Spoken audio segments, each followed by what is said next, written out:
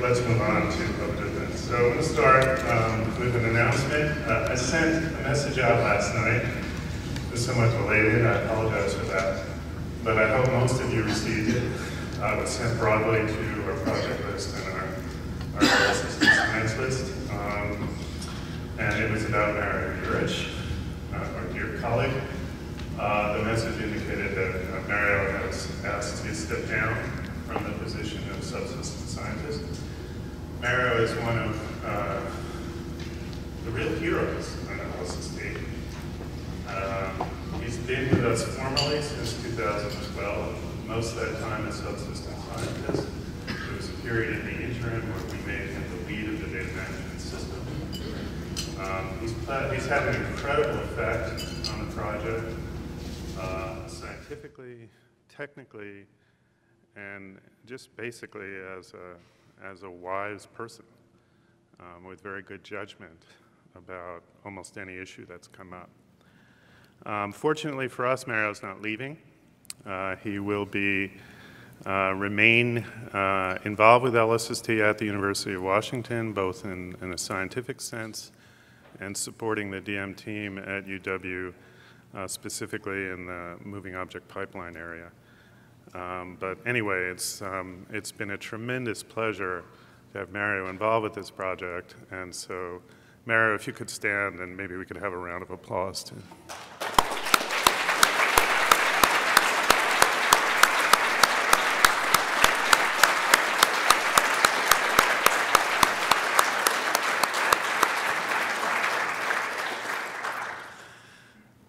Now, when a vacancy is opened, we don't just sit there on our hands. So we're in the process of moving forward to the replacement, and there's a search that's being begun now. And Will, could you come up and just say a few words about that?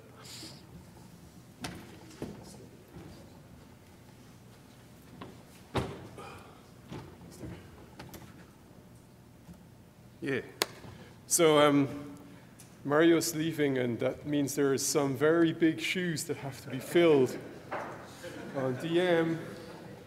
So I'm looking for a DM subsystem scientist, and I think the concentration, or a little bit the focus, might be on validation of DM going into commissioning, as well as leading the science team and other things. So I'm here all week. If you have ideas, people you think would be interested, if you're interested, if you know collaborators who are interested, please send them my way. We are actively looking. I'm hoping that the job advert actually comes out on the Aura pages in the next couple of days. The text is all prepared. Everything's ready to go. And I think that's all I want to say about it. And thanks, Mario. So we have a bunch of interesting talks planned for this session. Beth, are you going to MC it? So let me call you up too.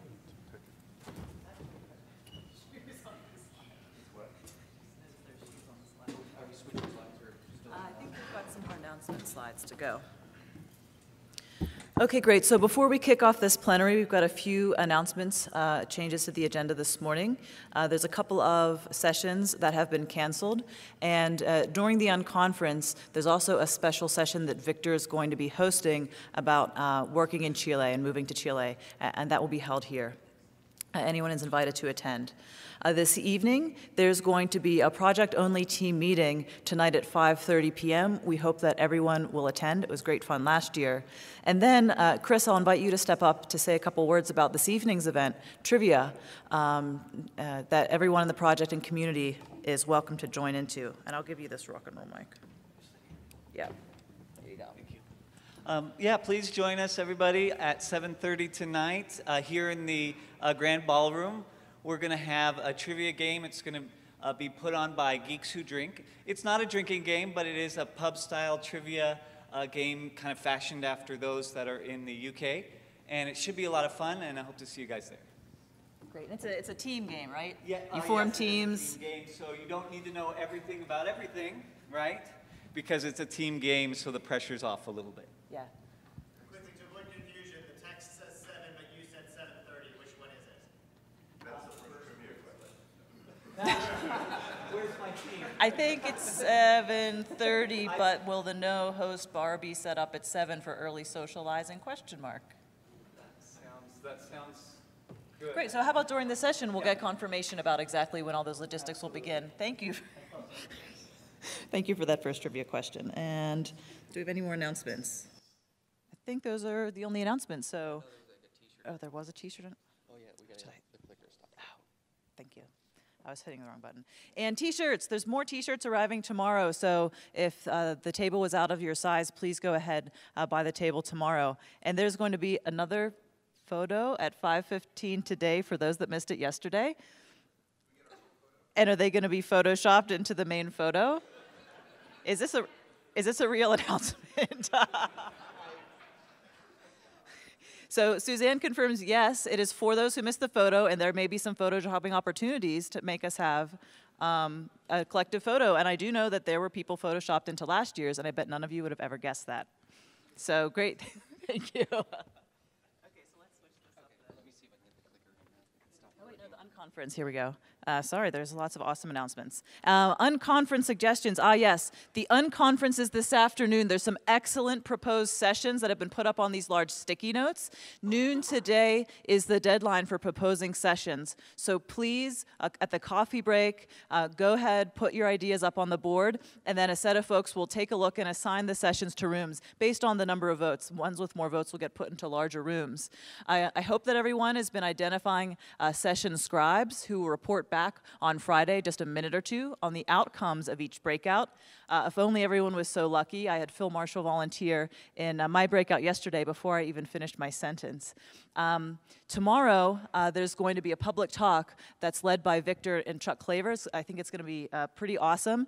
I hope we get a turnout like last year. This room was absolutely packed for Lucienne's talk last year. And there'll be a lot of members of the public who are interested to interact with folks in the LSST Project and science community. So please, if you're interested to interact with members of the public, come. Oh, where's my badge? Wear your badge and enjoy the evening presentation tomorrow. So let's switch this up. So the clicker's not working? I'm trying to figure that out right now. Super. I'm going to try one last thing. Okay, great. So as we make the transition here, the topic of this morning's plenary, as I briefly introduced on Monday, is the hidden heroes of LSST. And on the title slide, it says that everyone is the name of the presenter. It's really a cross-section intending to represent all the effort that's being put in across the project to build LSST. Oh, good. And while I'm giving a little opening spiel, I'll draw your attention to item number 1 here. Midway through this plenary, we're going to take a little break and try an experiment where everyone's going to have the chance to contribute your thoughts. And so if you can do it on your computer or do it on your phone, and that way you can download the app and use just the phone network instead of the networking to be able to participate in this in the mid of the session. So there's a few different inspirations for this session. Oh, awesome. Thanks, Ian.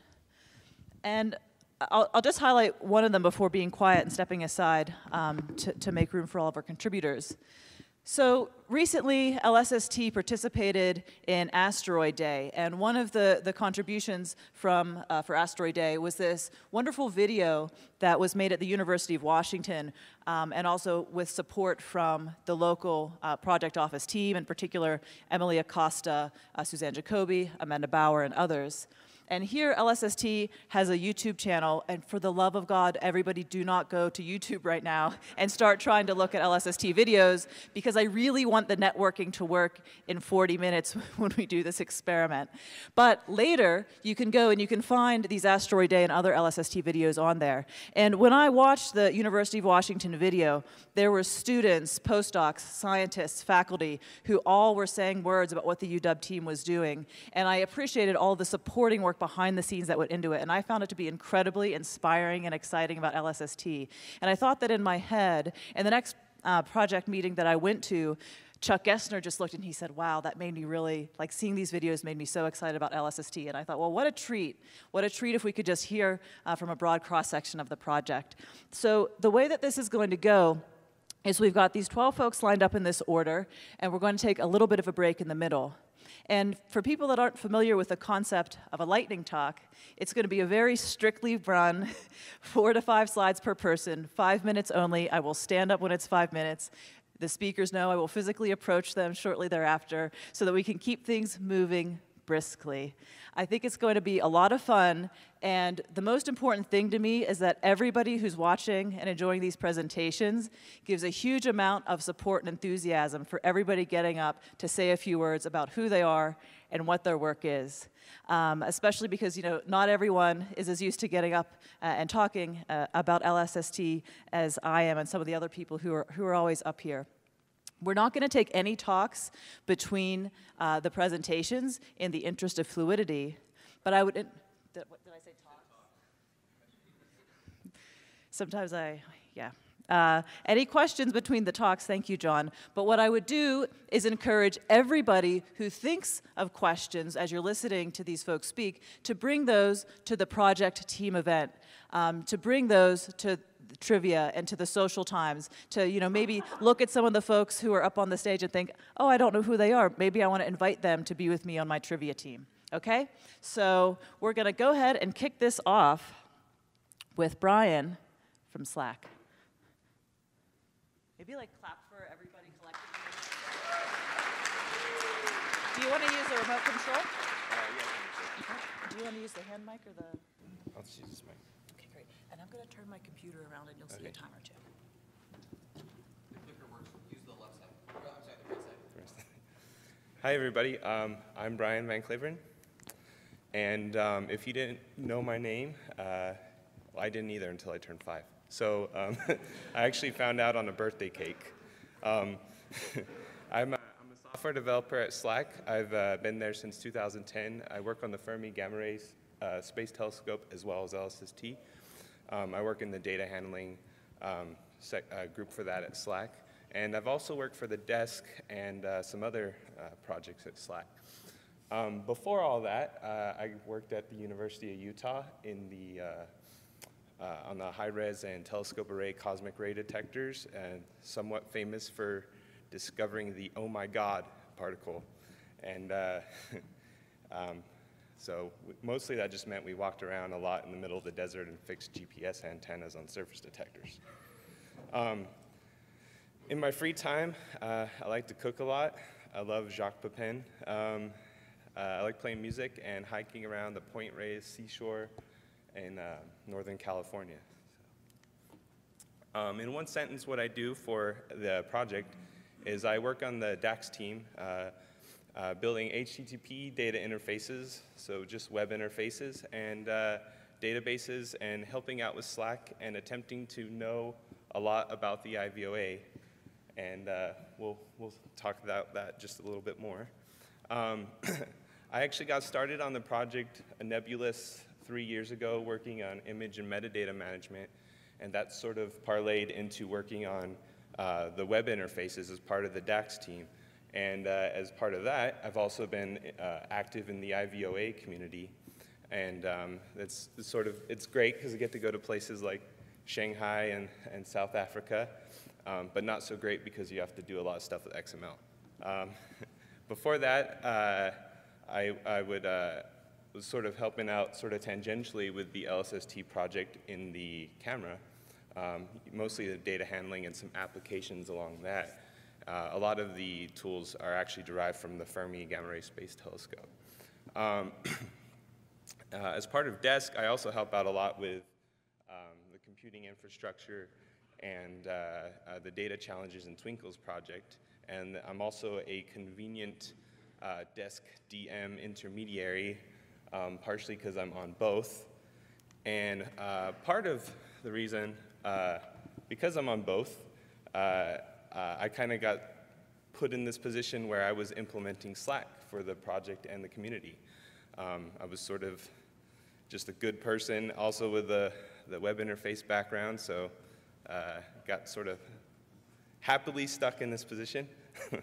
A year ago at this meeting, we had worked on trying to figure out how to extend Slack, which we were on HipChat for the project, and bring the community and everybody inside all in one sort of team.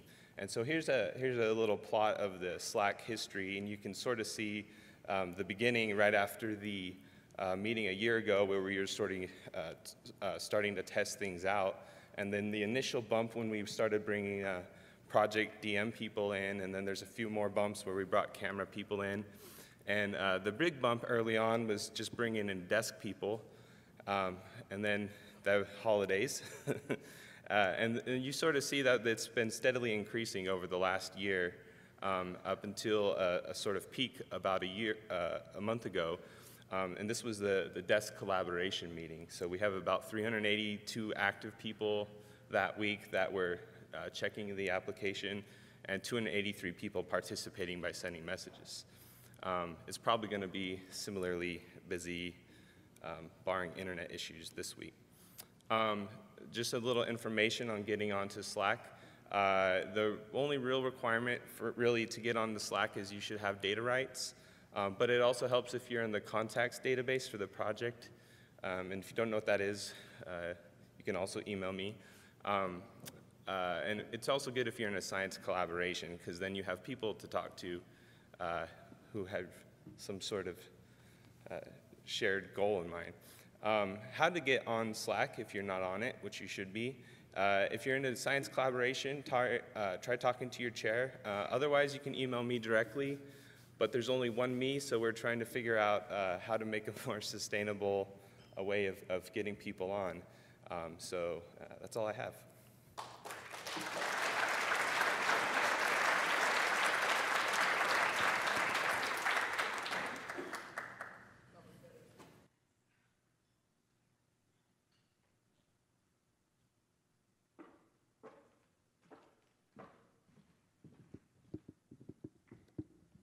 So you can.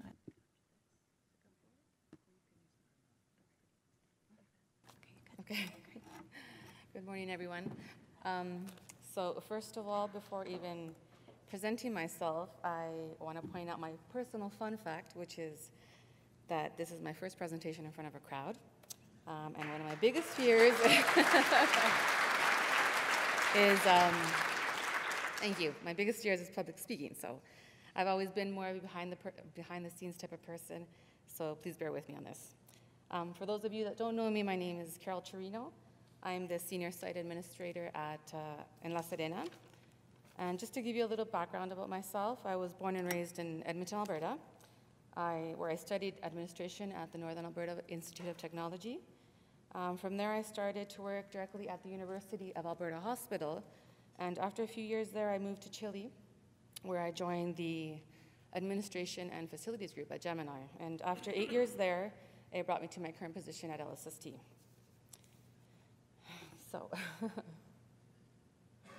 So my contributions to this diverse organization is mostly in the administrative area. Since I was the first admin to start in La Serena, I've had the opportunity to be involved in various areas of the project. From the first stone celebration to preparations of construction, the arrival of employees and contractors, documentation of procedures and policies, and safety issues. And pretty much anything and everything that's brought to my attention. As most of you know, we're a small group in the South, so we're a very close-knit team there. When we have visitors in college, we like to make them feel at home. And we've had some of you visit us already down there, and I really hope that your experience was a good one. I mention this because for me it's important to, as part of my job, to make our visitors and colleagues feel welcomed and maybe to feel part of the team when they're at the site. So there is never a dull day working at LSST in La Serena. There's always something new, either on the summit or in the base facility construction. This has given me a lot of experience in different areas where I wasn't involved before, mostly in the technical aspects of the construction, also of the building. So I'm also involved in that as well as coordinating logistics for the summit team and for the contractors, maintenance of the LSST vehicles, and so on and so on. But I also get to go to the summit, and this is one of my favorite parts of my job, because when I first started to work, and I go to the summit, there was nothing, it was pretty much rock. And then I got to see how it progressed, and just to see how the building is right now makes me really proud to be part of this project and part of history. So this is just a general overview of what I do. So I do encourage you to please stop me in the halls. I'll be at the registration table.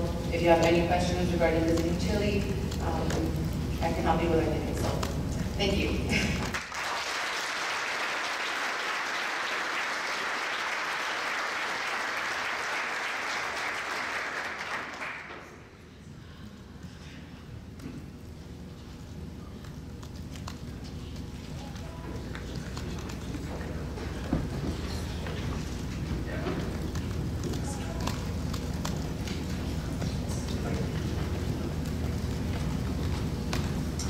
So, hello, LSST. For those of you that don't know me, my name is John Andrew. I work for the Telescope and Site Group as an engineering associate. I started working on the project in November of 2005, so I've been with the project for quite a while. Prior to LSST, I worked on the Gemini Infrared Spectrogram and the NOAO Extremely Wide Field Infrared Imager projects. So I'm familiar with telescopes and astronomy. I have over 30 years of experience using many different CAD systems for engineering. I also have the chance to teach some night classes at the local community college here in AutoCAD at geometric dimensioning and tolerancing. And this has given me a great respect for those who teach. What I do for LSST is I design some of the mechanical equipment and processes for the Telescope and Site Group. I also manage the baseline design and the as-designed CAD models and drawings using PDM software. And on this slide, you can see some of the drawings that we use for the ICD to try to communicate this mechanical information to the different vendors and different subsystems. So it's extremely complicated. One of the things that I really enjoy about the project that I've been involved from the beginning and is still evolving as we go through the project here in the construction is some of the handling and integration and maintenance access while we're on the telescope. If you look at the images on the left-hand side, you can see the integration of the M1, M3 mirror into the telescope. If you look just below that, you can see the integration of the M2 system into the telescope using the dome crane. And then on the right, you can see the integration of the camera assembly into the top end of the telescope. One of the challenges was getting access to the camera while it was in the telescope, in basically the center of the telescope. So we came up with some unique ideas for some extending platforms that go out and actually get you right up next to the camera. One of the real things that I enjoy about my work is going from basically concepts to working hardware. And you can see some images of that hardware here. Early on the right, the upper right-hand side, you can see those towers there. That was a microthermal array that we used to do some site testing and determine the final height of the telescope. Below that, you can see some sky brightness monitors that were used on site to determine how close we could actually observe to the moon. In the center, you'll see some images of the M1, M3 container, and we had to move that from the Mirror Lab here in Tucson to a hangar located at the airport. There were a lot of challenges with this. One of them was basically, how do you move a very large piece of equipment down through the streets of Tucson and then through a gate that wasn't actually big enough to fit the mirror container through? And then also, how do you offload that mirror container into the hangar without using a crane? So there were a lot of challenges there.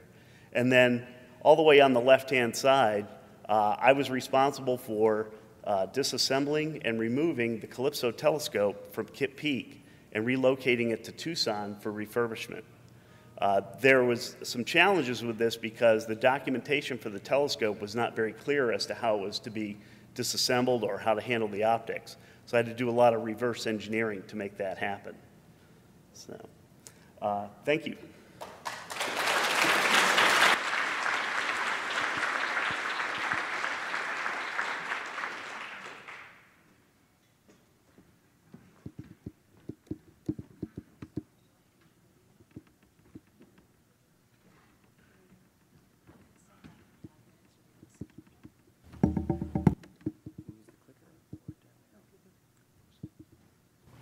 Hola, hola, hola. So my name is Constanza Araujo. This is my Confluence picture. But most of the people know me as Connie. And also I discovered once on my door, Doña Constanza, so it's my kind of nicknames. My official job title is a Telescope and Site Lead Optics Engineer. I'm also the M1, M3 CAM. I have worked as optics engineer at ISO, the MPE, the Max Planck for Extraterrestrial Physics in Germany, and the University of Cologne. And before joining LSST, I was working in the Gemini Observatory in La Serena. I have a dual citizenship, so I'm Chilean and German.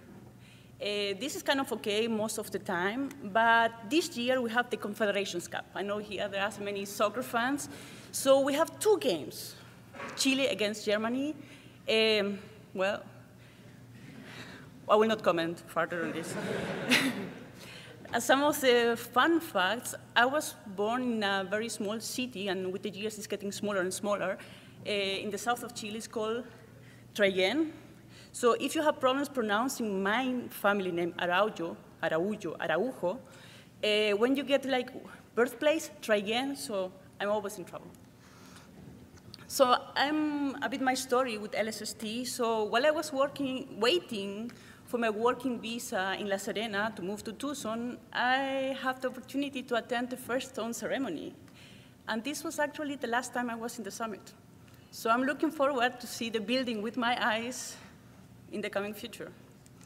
After moving to Tucson, I also was part, as John mentioned, of the transport of the M1, M3 mirror container from the U of A to the Millionaire facility. So you can see also part of the crew. This was like at 3 in the morning, waiting for this big transport. And also one of my responsibilities is to babysitter this container. So every 2 to 3 months, I go to Millionaire and inspect there is no graffitis. I have a count of the population of spiders on the container, so everything's fine. So as Telescope and Site team member, I also participate in several reviews and inspections. So there is some pictures with some review with part of the team at Mountain View for the exopotan rotator, some inspections in the very early stages of the mirror cell at Kate Industries, and a recent picture of our, the coating plant FDR in Germany. So no doubt I'm having a great time these 2 years I've been in the project. But not everything is fun, so sometimes, at least every 2 years, we need to write a technical paper and attend conference and give technical talks. Here, this was a small astroengineering workshop in Chile, so where I was asked as a Chilean optical engineer working in one of the new telescopes that are going to be built in Chile. I mean, we have GMT and also EAGLE-T in the north of Chile. And the idea was also to inspire the younger generations, so I get together with a group of like high school students, and I hope I motivate to pursue a career in engineering. Also, I'm a proud member of the Society of Women Engineers, and I have represented with some colleagues here the Aura and LSST in this last year conference. You can see in the lower part of the picture, this is a group of women engineers and representatives of the different observatories. So there was GMT, TMT, ESO, Space Telescope, Gemini, and LSST. And also, I'm also a very proud member of the organizing committee of the Chilean National Day celebration in Tucson. So I hope you have in your calendars the 15th of September, we're having this year celebration. But my prime focus, like in optical terminology, M1, M3. I'm the M1, M3 cam, and I'm also keeping the countdown. In 41 days, this was yesterday, today is 40 days, we are preparing for M1, M3 cell integration. So my work is not only to coordinate the hardware delivery of my main vendor, this is Kate, so on one side you see the surrogate and the cell, these are my main hardware, but also the internal work of the team. So everything goes inside the cell, we are building this in-house. So here are some pictures of our team. I need that team picture also, part of the conference, and also some of the meetings. So thank you very much. This story is to be continued.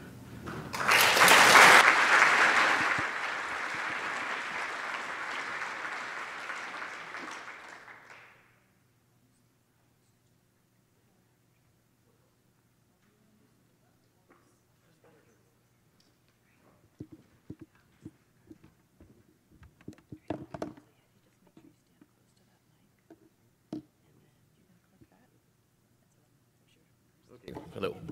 Oh, it's okay. Good morning, everybody. I'm Freddy Muñoz Arancibia, the Summit Integration Engineer. It's nice to be here, speaking on behalf of all the Summit crew. I'm a mechanical guy, mechanical person, and I have been working almost a decade around the Andes Mountains in astronomy projects deployment. One of those mountains being the highest one in the world outside the Himalayas ridge, flowing from, for example, site testing to indeed equipment installation and then physical instrument commissioning. My last job there was next door in the CDIO Blanco telescope for the dark energy camera instrument that you saw in that picture. In the fun fact, is somebody in this room Irish? Oh, for all of you know, I born in St. Patrick's Day, March 17. So next March, you send me a postcard, please. I will really appreciate it. So what we do up there, basically, all of you in your project areas, you have your own subsystems, and they require your own integration. But we need to integrate all of you in the summit, which is a very not that large space. So if I walk 2 steps in the wrong direction, I fall down the hill. So we need to coordinate a lot of very, very large pieces. So it's basically put things together, but as to play a large-scale chess game with 10 tons weight pieces. This requires a lot of coordination between different vendors, including domes, the elevator, this room size coding facility, a lot of trenches, digging, cranes, all that kind of stuff. And the base of that, it's detailed planning to control the interface, a lot of rigging and lifting, which I do the most. And all of this in a very rush environment. I mean, the change daily, there's constant constraints, and a lot of people moving around. For example, we will see this scenario now. This is a common picture of a cutting-edge shipping and logistics system, because every large project in these mountains requires a very, very suitable donkey's army. There's a very reliable machine. So basically, as the construction grows up, then we move to large-scale equipment transit, assembly of different things, control, monitoring, and for example, that picture is for the large dome azimuth track. And to achieve what? Because our final goal there in the summit is to replicate what you do in your own laboratories or factory test. So by the end of the day, we have something like this installed on the mountain. And I want to use this time just to show the current status of the picture with very bad weather. And I use this time to thank everybody there because, as mentioned, all of this is possible due to a large amount of workers all around the summit working hard and very, very dedicated on this with high precision.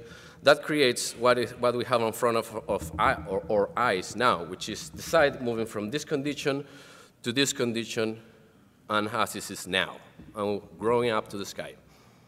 Thank you so much.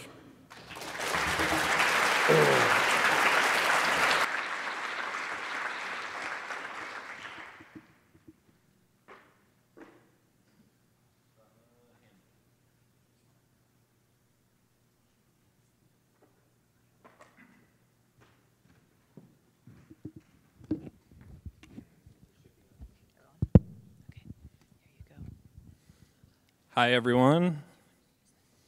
Okay. I'm J. Matt Peterson. I'm more than just the mononym, which you'll always hear, which is just J. Matt. So I'm a generalist software engineer, and I have a background doing all sorts of different things, and including let's see, what do we have?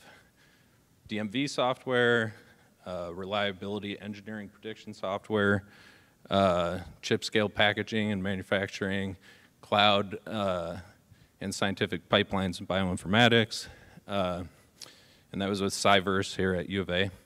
I'm previously with DM Square, where I did Get LFS and the Conda builds, or the recent Conda builds, and an ELK system, which stands for Elasticsearch Logstash, and Kibana. And then right at the end, RabbitMQ. Since then, I've moved to EPO, and I'm the first technical person, minus Ben, who's the project manager and has a technical background. So I create technologies and amplify discoveries and catalyze interest in LSST. This is my one sentence that's supposed to describe what I do. And since I'm pretty much the only person on EPO and the only person that's making, like actually building these things out right now, this tends to be true. Looks like this year our goal is to expand and hire about 5 people, which is great. I thought this quote was appropriate. I'm not going to try to say this French name, but it's the guy that wrote The Little Prince. And you can read it here. It's totally accurate. This is like super important to us. Okay, I'll read it. If you want to build a ship, don't herd people together to collect wood. Don't assign them tasks and work, but rather teach them to long for the endless immensity of the sea. Right? That's the point of EPO, in my opinion. So I wanted to just give like a couple, treat this more like a proper lightning talk and actually pitch something. So first, I'm pitching EPO, and second, I'm pitching like using engineering to actually amplify and be part of a catalyst for EPO. So there's 2 parts. I've just started, like in June, so there's 2 parts so far. One part of what I've been working on is the science notebooks, and these just extend DM system directly. So we get a lot of, there's a lot of bonuses that you get, like everything is shared. And we can push things like user experience and user interface improvements back to DM. And then we also can pull in all the good real science bits that are super important to meeting EPO's needs. And second, there's the Sky Viewer, which is far more accessible for the general public since it's relatively simple. Right now we're using Aladdin Light in Aladdin to create it, which is uses hips and heel picks, which integrates really well with the science notebook. So already there's an iPie widget that integrates directly with the science notebook. And finally, I would just like to say that I am open to hearing everyone's ideas. We have a lot of experts that go really deep in all sorts of different areas. And EPO can use your input, like something that might be out of scope for whatever you're doing may very well be in scope for EPO. And finally, exactly how we do movies in time domain, I think it's still an open question, like how to make it really awesome and make the general public excited about that. So if you have an idea about how to do that and how to integrate alert streams or even do it later on, we're open. Come talk to me. I'm jmatt on Slack or Twitter or GitHub or jmatt@jmatt.org or jmatt@lsst.org. So yes, send it to me. I'm interested, and thanks.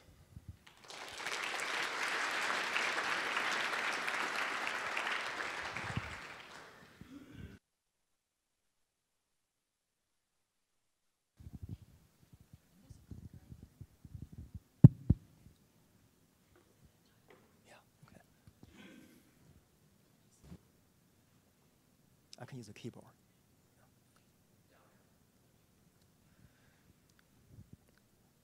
Good morning. My name is Bo Shin. I'm an associate scientist on our LSST project. My professional background is in experimental particle physics. For my PhD thesis, I made some precise measurements for testing calculations in the quantum field theory that describes the strong force. So as most of you know, probably, the strong force is what holds quarks and antiquarks together to form protons and neutrons, and also what holds the protons and neutrons together to form the nuclei. But I have a question for the audience here. So how big or how small is a quark? How small? Okay. So the answer is, according to our best theory, quarks are point-like, meaning they are infinitely small. Experiments show that they are no bigger than 10 to minus 18 meter. That is how small they are. So one day I decided that I want to do something big. Everybody here likes to do something big, right? So the universe is big and it's expanding. And the better news is the expansion is accelerating. So here I am in this world of big mirrors, big field of view, big data, and big science.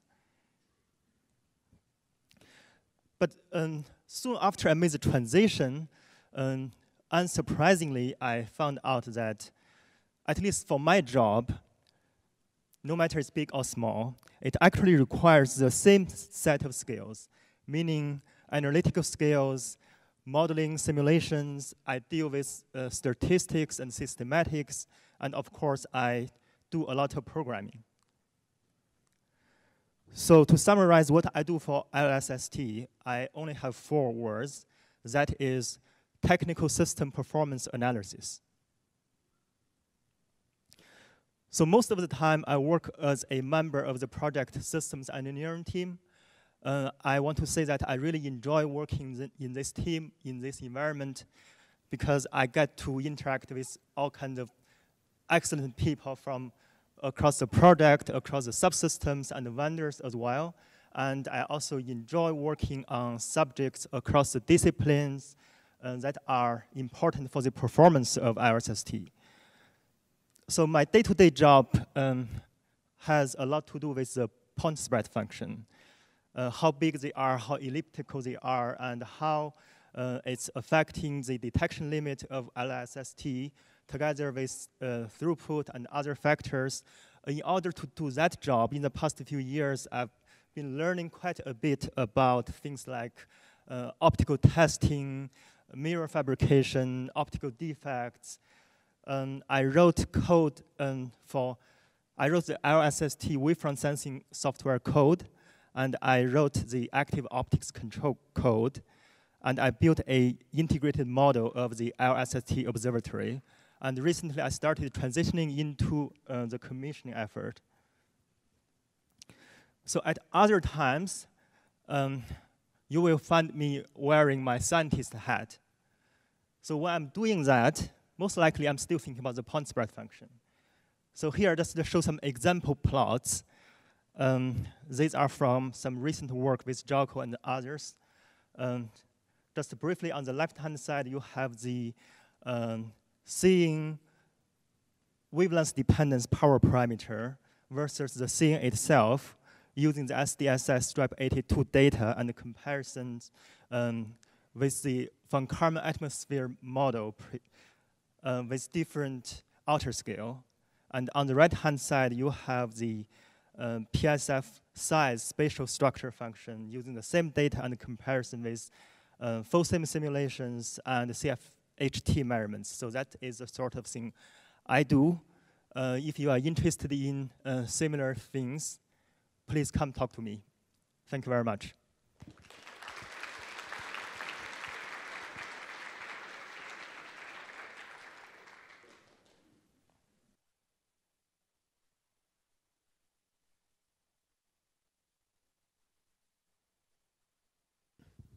Hello? Great. So awesome. That was our first set of talks. And now we're going to take a little break from lightning talks. The first thing that we're going to do is invite Lucienne up. I butchered the update on Unconference and how that's going to work. So she's going to go ahead and fix that. Thank you, Lucienne. Okay, butchered might be a little strong. Good morning, everybody. Just a little bit of clarity about unconference session suggestions. Just so you know, anything that you want to have a session on, you can have a session on. There is no selection process, anything like that. The 12 noon deadline is just so that we can get an idea of how many people are planning on attending sessions and how many suggestions there are. So that will allow us to do nominal room assignments. When the unconference happens, we're going to congregate out here by the board. There'll be a couple minutes for people to suggest additional sessions and to find rooms for them. Your session can happen in any of the assigned rooms. You could even go to the pool. It's really up to you, but you can talk about whatever you want. So when the unconference starts, we'll gather out here for a couple minutes. We'll talk about some additional possibilities. You can check where your session, if you suggested one, has been assigned, and then we can all go on our merry way. All right. Okay, great. So we're going to try, there were two things that we had planned to try, and it's been suggested that the first one may not be working right now. And so this was a chance for everyone to contribute, what do you do for LSST? And there was going to be a word cloud popping up real time. But let's go ahead. Oh, look, the movie's in there, Chris. So Chris Montgomery, our training coordinator, had this fun idea to populate a Google map showing where folks are going to be for the eclipse next week. You might be where you live, you might be somewhere else, you might be traveling to see the eclipse. I didn't know there was such a thing as a Google map until yesterday. I know what a map is and what Google is. So he's made this URL shortener here that you can go to and then click on where you're going to be. And the idea is that we'll display the aggregate results, sort of seeing where the broad LSST community is going to be. I think maybe at tomorrow morning's plenary session or some other appropriate time. So you can try to go to this URL now. If you can do it on your phone, or if the network is snappy enough, or you can just write it down, and we'll post it. Let's post it on the Slack channel and other venues that folks are here. Maybe we'll send it out via community and other things. So that's sort of a fun thing. So since there may be a technical limitation to do this, and I still want us to take a few more minutes break before hopping in and seeing, where's all my light? I'm like a Luddite here. I think we're out of PowerPoint. Could you just click on it? You are. Now, would you like to use this microphone or this one? Yeah, and so hold it pretty close. There was a little, sometimes people hold it far. And do you like to use the presenter, or you can also click on the down arrow once we've got PowerPoint rolling again. Okay. And see my computer there? Mm-hmm. I'm going to wake it up, and I'm going to put a 5-minute timer so you can see exactly how much time you've got. Okay, thank you. Are you going to use the clicker? So this one is for advancing. Okay. Okay, thank you. And then screen share. Okay. Welcome back. That was fun, and I wonder what's happening on Netflix and in the bar.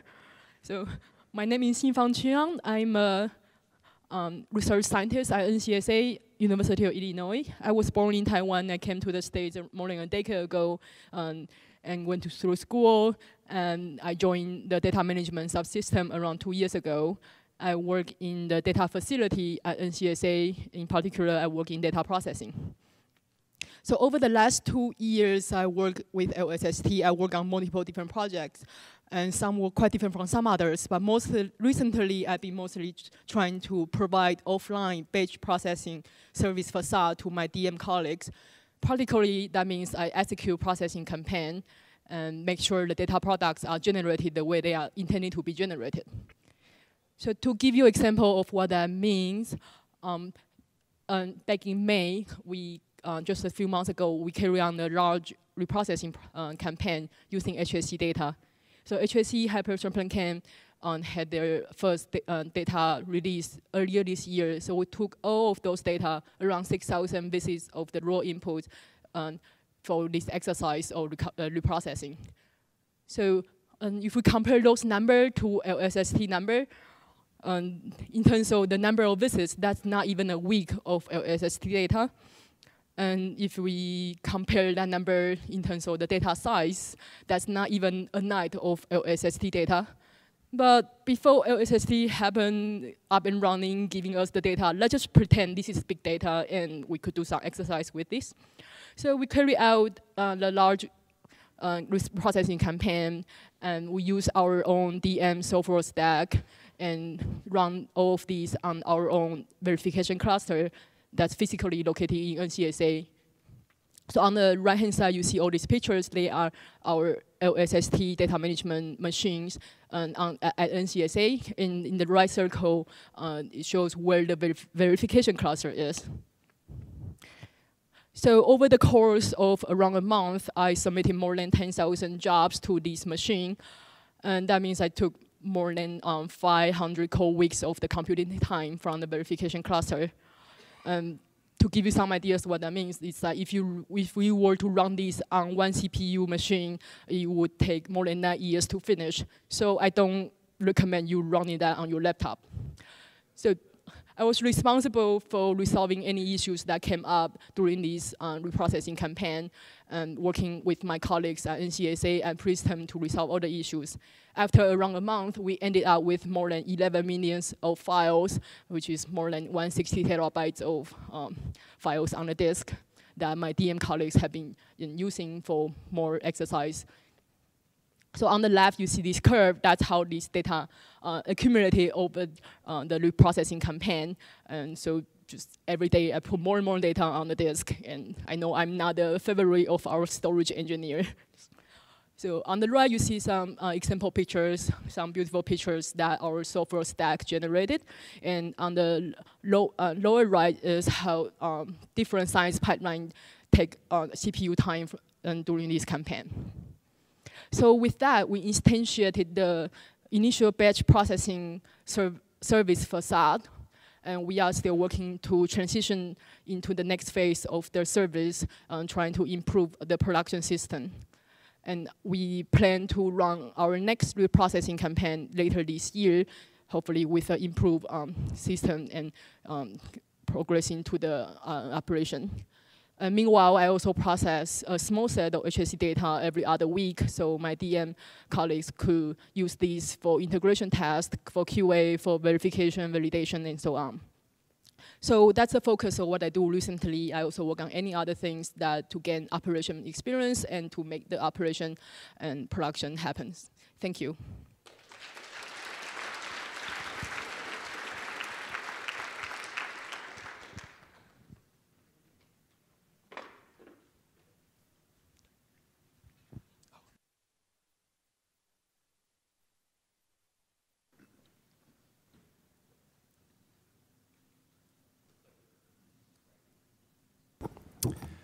Hello. I am John Perico. I'm a research scientist at the University of Washington in the data management team. As you can see in the photos, I'm a climber, a biker, and a fiddler. My claim to fame on that last one is that my band, shown in the picture, has played music at IKEA multiple times, and we've been paid for it. Before coming to LSST, I worked with SDSS data, galaxy spectroscopy and galaxy clustering, and most recently I worked on the SDSS operations software to make sure that the telescope could work and take data every night. Shown there is a picture I took of the SDSS telescope taking a calibration exposure. Some of you here right now are probably looking forward to commissioning when LSST starts to actually operate, and you too will be able to receive phone calls at any hour of the night. And to each of you, I say that I am both sympathetic and a little bit envious. But what am I doing for LSST? I am responsible for JointCal, which is a piece of software originally written by Pierre Astier of IN2P3, which will fit the astrometry and photometry across all CCDs on the entire focal plane using all available exposures plus a reference catalog simultaneously. And we need this in order to meet our science goals. And the way this works is we build up a model of the contributions to the distortions and the absorption of photons as they come down through the sky and go through the atmosphere, the telescope optics, the camera optics, the inexact positioning of the CCDs in the grid and the imperfections in the actual alignment of the pixels in each individual CCD. And this model potentially contains thousands of components, so we're going to need a lot of data to actually reliably constrain the model. But fortunately, not enough data is not a problem LSST is going to have. But more than just a lot of data, we need good software in order to actually perform this fit to thousands of exposures in a reasonable amount of time. And that's what I'm building. So you've seen some pictures of the hardware components that people are building. This is a little snippet of the most recent component of the photometric model that I'm adding. JointCal is mostly written in C++, which is a bit of a challenge for me because before coming to LSST, I did most of my work in Python. And we need to write this piece in C++ for performance reasons. But while I'm currently extending the model, we can actually run JointCal on currently available data to test it out. And as an example, Dominique Boutinier has been reprocessing CFHT and HSC data using JointCal. And you can see the example here comparing processing of single frames with JointCal's processing of a number of HSC full focal planes, where the relative astrometric repeatability improves from 40 milliarcseconds to 7 milliarcseconds. So that's already, with the current simple model that's in JointCal, approaching very close to the science goals using HSC data. And this is just with a simple model. As I improve the model, as we build the model up, this can only get better.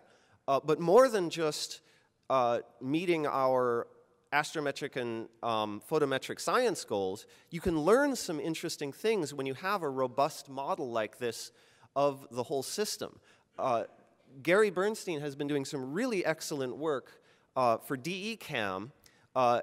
There's a link to their paper there describing their astrometric model for DECAM using a very similar style of model to what we're building in JointCal. The plot here is from the paper, and it's of the stacked residuals of 850 exposures for one CCD after you've taken out all of the things that you know about the atmosphere, the optics, the positions of the CCDs, and the imperfections in the pixel grid. That radial feature you see there is actually from the edge of an electrical connector on the back of the CCD, distorting the pixel grid. So we hope that as we build up a really good model of our telescope, we can find some of these interesting features in the data and end up producing the most accurate photometric and astrometric catalog of any ground-based survey ever. And of course, this is going to be an ongoing project through commissioning and observation because we don't know what we don't know about the system until we actually start taking data. But I look forward to helping us find out. Thank you.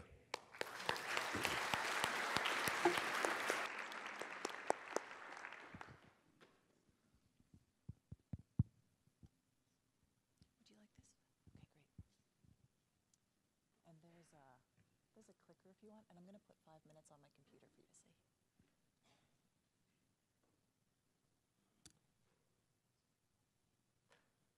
Okay, hello. So my name is Sven Hammann. Close to the mic. Yeah, close to My name is Sven Hammann, and my job is Systems Electronics Engineer at SLAC. So by now I have more than 15 years of experience in the design of readout electronics for detectors. First, I worked at the Max Planck Institute for Extraterrestrial Physics in Germany, because I'm born in German. There I was working on the focal plane instrumentation of a number of X-ray satellites missions, most of them not launching. So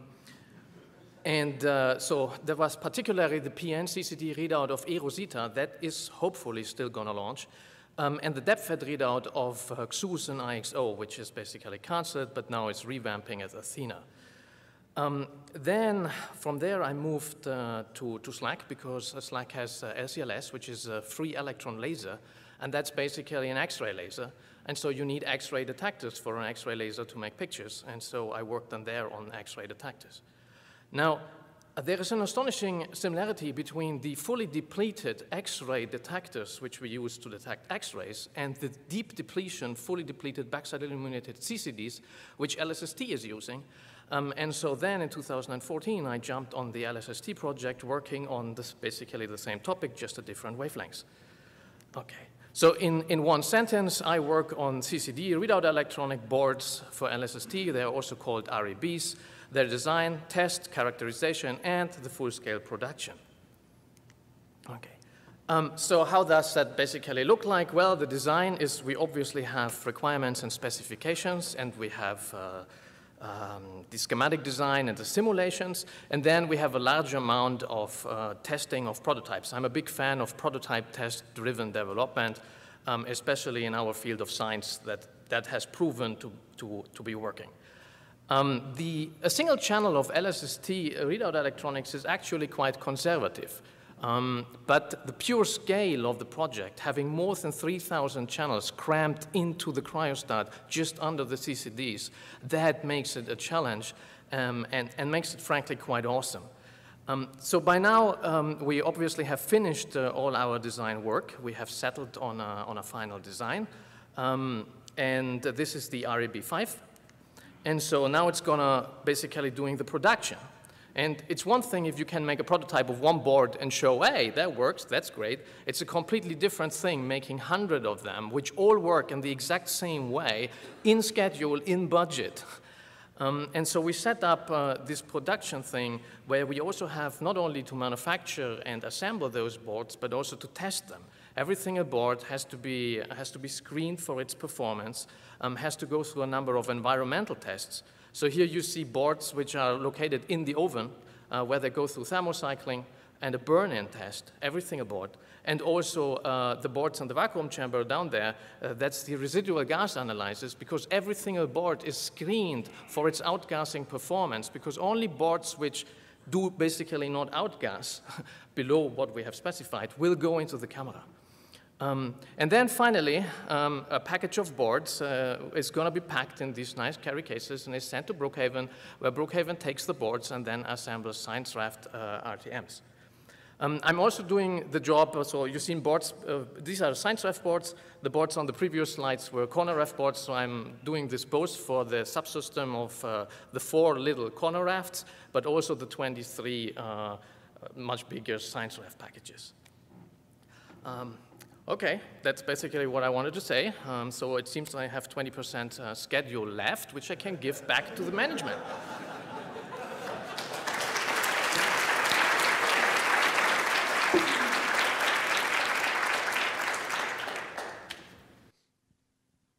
Do you want this mic or that? Okay, great. Great. And I'll put the 5-minute timer right on that computer, and then you can see it. Great.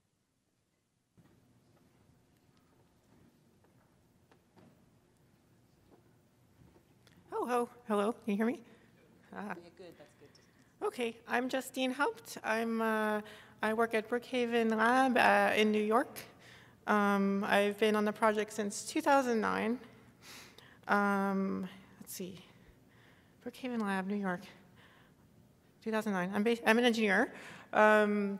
Before 2009, so pre-LSST, I was teaching violin and piano in people's homes. And I was working at that public observatory you see on the bottom right there. And that's where I met my husband. This is kind of just a collage of interests, because, you know, because it is.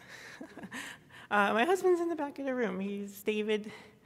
There he is, in the middle, yeah. And we do a lot of things together. We play traditional music. I'm also a fiddler. You see us there in North Carolina. We love cats. There's a big 3D printer I'm working on in the basement. It's bigger than a refrigerator in the middle. We're consummate nerds. There's a picture there of us in front of the mothership from Close Encounters of the Third Kind. That's on display at the Udvar Hazy Center near Washington, D.C. I'm a pilot. I had an old plane. I sold it. Let's see. That's a corrected Gregorian telescope I've been working on just for fun. It's not done yet. There's a few projects I haven't finished. The thing on the bottom left is a 35mm movie projector that I was trying to save from oblivion, but that fell through because I don't text.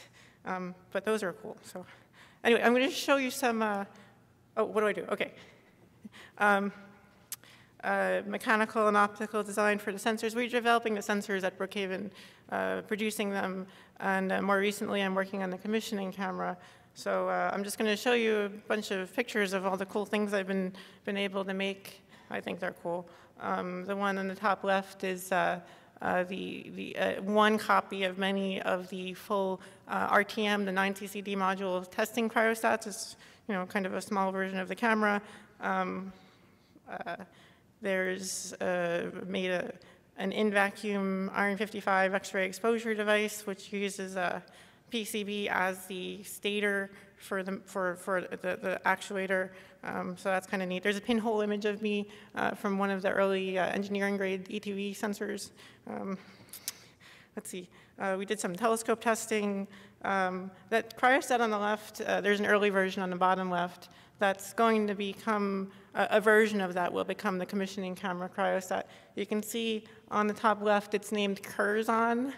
The other cryostats of that kind at Brookhaven are named Esri, Jadzia, and Turias. Does anybody know?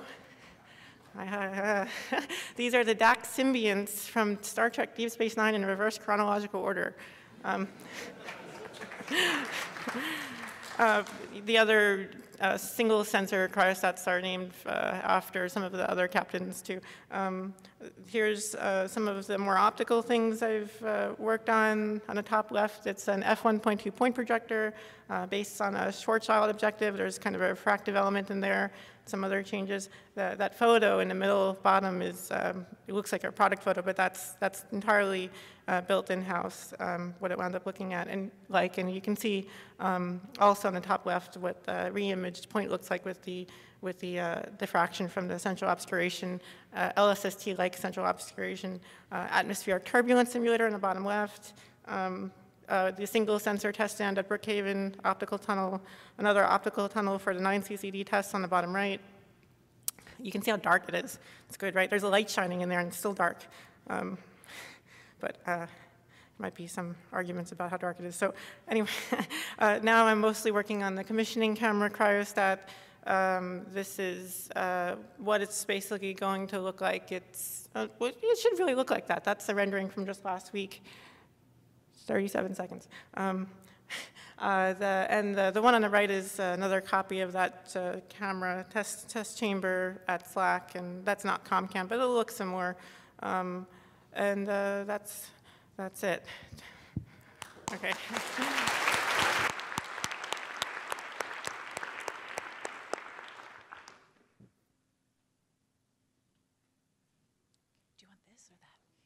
Stand close enough to it. Justine did great. We're great. Great.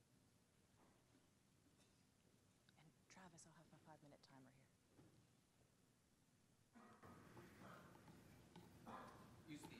Yep.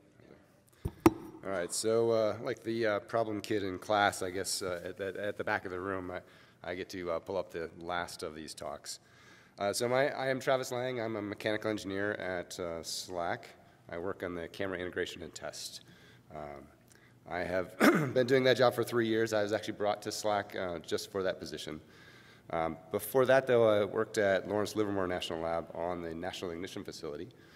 I was responsible for doing many optical mechanical projects, but my main focus there was adding a short pulse high energy laser system to the NIF, the National Ignition Facility. So in the upper right corner picture, that is the final focusing and turning mirror for that system. You can see the reflective glass as well as all the black glass there is basically stuff to excuse me, to absorb backscattered laser light. And the lower right image is inside of the compressor vessel, which actually took the laser pulses and shortened them from nanosecond durations to picosecond durations using a series of diffraction gratings. And both of these are in extremely large vacuum chambers that were held at about 10 to the minus 5, or nearly 10 to the minus 6 torr. So I'm going to take a short little tangent now and tell you a little story about me. When I was 2 years old, I had a big wheel. Does anybody remember what a big wheel is? Yeah, all right, good. All right. So I used to ride that thing all over the neighborhood and even beyond the neighborhood, you know, across town, on the country roads to the next town. And so my parents would enlist the help of friends and neighbors, the family dog, and even the local boys in blue to help find me. So I got the nickname of Traveling Travis. And so that has kind of stuck with me. And so, you know, a little over 10 years ago, I decided to take a little break from engineering. I became an adventure guide, so I took people on week-long trips through a lot of different places. So I spent 4 years up in Alaska. I spent a lot of summers in southern Utah or Vermont or Eastern Europe, and then some winters in some tropical locations. So I was a bit of a sun chaser, basically, following the weather to nice, warm, sunny places. Except for Alaska. It's never sunny and nice in Alaska. So on the, sorry, in the upper left, that's me as a mahout, or elephant driver in Thailand, and on the bottom picture there is in front of the Harding ice field in Alaska. So what is it that I do for LSST? Well, I'm currently trying to, you know, we're planning for how we assemble and test the camera. So this graphic has been shown at many different reviews and by many different people. I'm going to go through it really quickly just because I'm going to talk about a couple components of this in the next slide. So we have the 4K by 4K CCDs that Brookhaven is integrating into the Science Raft Tower module, or the RTM. And those, along with the corner raft version, which has the wavefront sensor and guiders, are installed into the cryostat. And we also have the L3 lens assembly, which is both the final corrector and the vacuum barrier for the cryostat. We have 5 filters in a carousel. We have the exchange system, which does the handoff of switching those filters.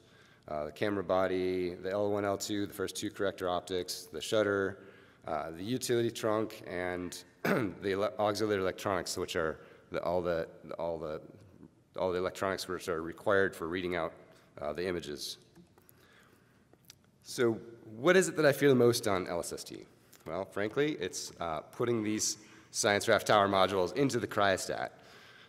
We have roughly 500 microns of clearance around the CCDs of adjacent RTMs, and those raft towers are roughly a half meter tall. So we have a 500 micron clearance at the CCDs, and we have about 1 millimeter of clearance during installation at the other end of that RTM. So it's a very restricted system. And without any sarcasm at all, I would just love to thank the folks who decided that having such a small gap was a wise idea.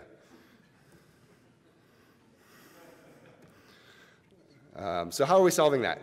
So we've decided that we're going to have a system of high accuracy stages, which will do the positioning and then the draw of the RTM into the cryostat. We have 2 of the degrees of freedom of that system are going to be a set it and forget it based on metrology, and I want to miss it 1 second, and 4 actively controlled axes. So it's a real challenge. I could bore you to sleep with this system, but hopefully next year I can show you some images of a whole bunch of raft towers installed into the cryostat. That's it.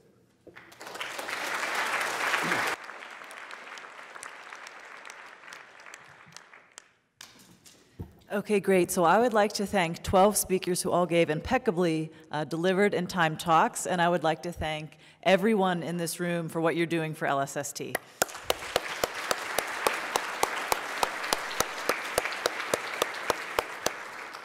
So my only announcement is that Chris Montgomery confirmed that trivia will begin at 7:30, and if folks want to congregate around 7, there'll be a cash bar, a chance to make your trivia teams and start interacting before the games begin. And I think that we're good on announcements. Nothing else before the break? Great. So thank you all very much.